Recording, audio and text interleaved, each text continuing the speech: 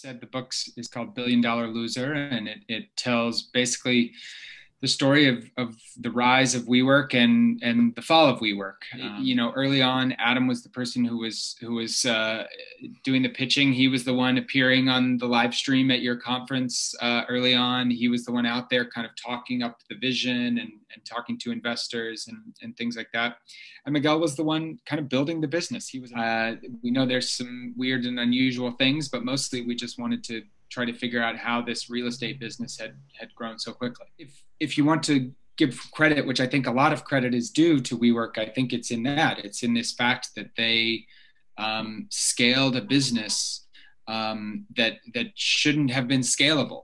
The story of WeWork would be different if SoftBank were not there, and if that money had not been there to push the company's growth and force the company to live up to those expectations.